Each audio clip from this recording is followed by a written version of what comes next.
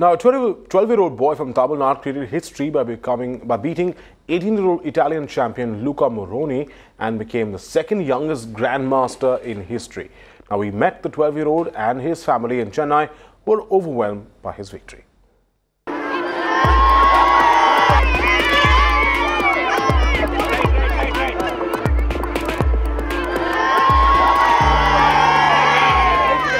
Chennai glorified by giving the world's second youngest Grandmaster.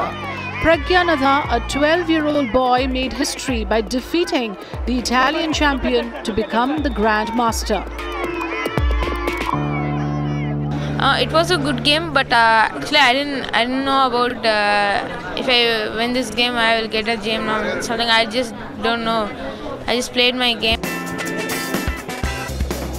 Praghu and his sister are both chess players and dedicate at least 4 hours and more of their time for practicing the game every day.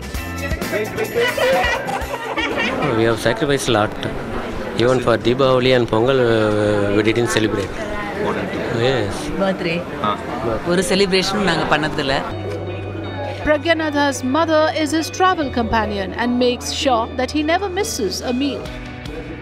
இது வரைக்கும் அவன் விளையாட்டா தான் இருக்கான். இப்போ ஒரு பால் கொடுத்தீங்கன்னா கூட விளையாட ஆரம்பிச்சிருவான். பால் அது மாதிரி இருக்கிறான். என்ன அந்த ஃபீலிங் கூட வரல. It all began when the parents enrolled Pragyanatha's sister for chess classes. When I was 5-6 years old, I used to watch TV a lot. So my parents decided to distract me from the TV. So they put me in chess and drawing classes. So that's how chess started for me. And when I used to practice at home, my brother started seeing like that and he got interested. How good is your brother in chess now? He's become a grandmaster. Yeah, I'm very proud to have him at home. Like grandmaster at home, it's not everyone get it. I'm very proud of him. I'm very proud to be his sister. He created history by becoming the world's second youngest grandmaster and is in 8th grade. His advice is that chess is difficult if you are not disciplined. I see chess daily like 4 hours, 4 to 5 hours. How easy is it to play chess? It's very difficult. Why is that? You know, you have to work a lot, I think.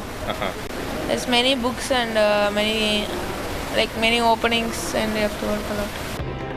The world's youngest grandmaster is Sergei Karjakin from Russia, who set the record at 12 years and 7 months. The title Pragyanatha wanted to acquire, but missed by a few days. Yet he carries a smile. His mantra, enjoy the game. Winning just makes it more fun.